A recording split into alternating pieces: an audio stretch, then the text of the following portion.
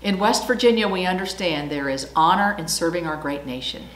For generations, many West Virginians have answered the call of duty to our country, and my thoughts today are with the families and loved ones of those who have made the ultimate sacrifice.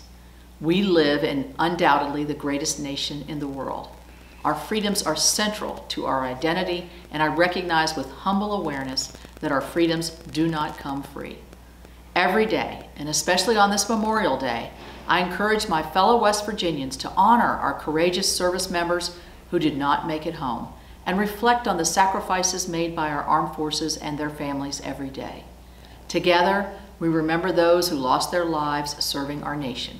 We are forever grateful for your service, and we will never forget your sacrifice.